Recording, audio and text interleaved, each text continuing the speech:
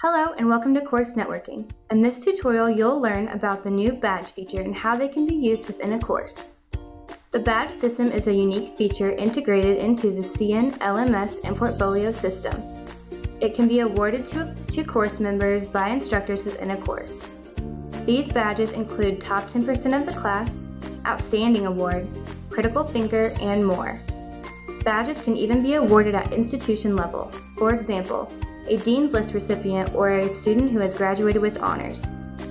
It can also be used for micro-certification purposes, in which case an institution or company can award badges for performance or completion of a short course or lesson.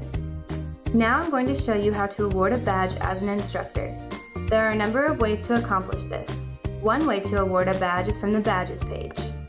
First, click on the Badges tab on the left menu within the course. Next, select the badge you would like to award. In this case, we will award the Creative Thinker Award. After selecting the badge, you'll then choose which way you would like to select a student for this badge, either manually, by amount of course NRCs, or based on grades. In this case, we'll choose the manual option. Next, type in the student's name and edit the automated message, if necessary. Then click on the blue Submit button. You should notice the number go up next to the badge you awarded, as well as the green pop-up message letting you know that your badge has successfully been awarded. This is just one way to award a badge. Other ways include on a specific post, from the gradebook,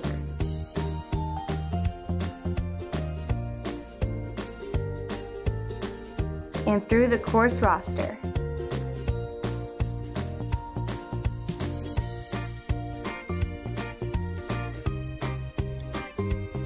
Now that you've learned how to award the predefined badges, let's head back to the Badges tab and look at the other options that are offered.